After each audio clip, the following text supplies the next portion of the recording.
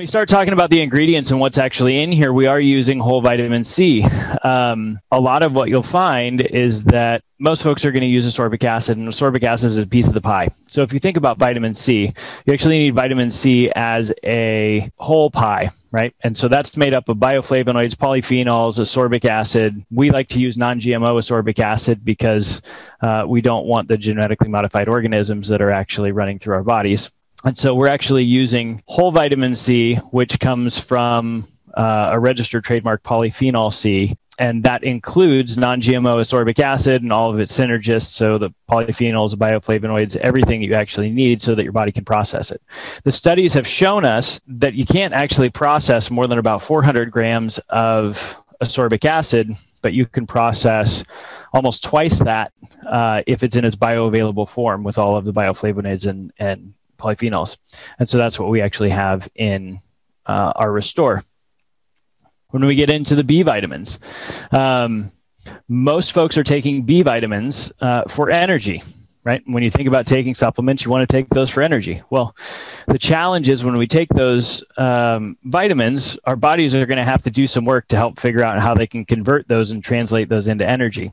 And if those vitamins are not phosphorylated or methylated, our body's going to have to go through several extra steps, use more energy to actually gain some energy. So sometimes there's a net loss or a negative effect that can come with that.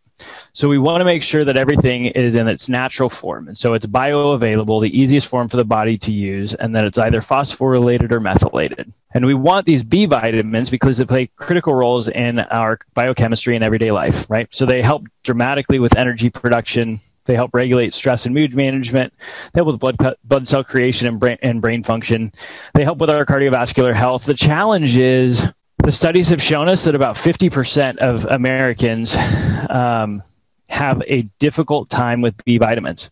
In other words, they don't methylate well. And so they might have an MTHFR SNP. There are a lot of studies that say that supplements don't work and vitamins don't work. The answer is yes, that's true.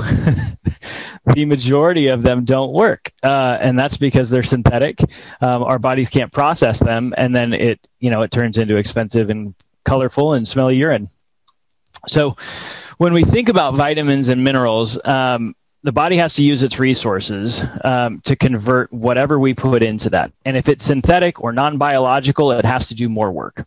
So we want to make sure that it's in that form that our bodies can process. When we're stressed out, when we're not eating the appropriate nutrients in our food, then we're not able to get that. And so then we take some additional supplementation. We want to make sure that it's in the right forms. When we dive in and we start talking about cost, these are updated costs for our most recent batch of Restore. So when we're looking at costs and synthetic versus natural and biological. So we have vitamin B1, that's thiamine mononitrate or the thiamine hydrochloride. There's a HCl, two things that you want to look for when you're actually looking for synthetic products to see if they are methylated. If you remember the last slide, you'll see phosphorylated or methylated would be the natural version. So we have $81 a kilo or $2,100 a kilo. We're actually putting in the Benfopure at the benfotiamine. The B2, which is the riboflavin hydrochloride, there's that HCl again, or we have the riboflavin 5-phosphate, $92, $418. The niacin or niacinamide, which then has to go from nicotinamide, then to NAD, then to NAD+, adds a couple of hydrogens, then ends up at NADH. So when we talk about methylated formula, this is the fast pass, right? So we're saving your body 4 extra steps that happen to happen millions of times in our body in the bioavailable or the methylated form. You have to pay a little bit more for that. We pay a little bit more for that. Most people can actually process niacin, but we want to make sure that we're giving it to you so you don't have to do the extra 4 steps each time. If we move on down, we have folic acid at $25 a kilogram, or the methylated version, which is a 5-MTHF. We're using Metafolin as a registered trademark. That's $19,680 a kilogram. This is what we're using in Restore. When we talk about the cyanocobalamin, or the synthetic version of B12, and then the methylated version, we're actually using 2 forms, the methylcobalamin and the dinosocobalamin. So there are a couple of things that we want to pay attention to in the right forms and the right form factors so that the bodies will be able to process. About a year ago, we actually went through and we said, well, wait a minute, we were using our mixed tocopherols as vitamin E. And the studies have all shown that mixed tocopherols are a great vitamin E. The challenge is now there are some new studies out that say, well, maybe mixed tocopherols aren't so good. And so we started to dive into that, and we realized that Delta Gold tocotrienols could be traced from point A to point B to point C all the way through to production. And they were clinically shown to be about 50 times more bioavailable than our mixed tocopherols.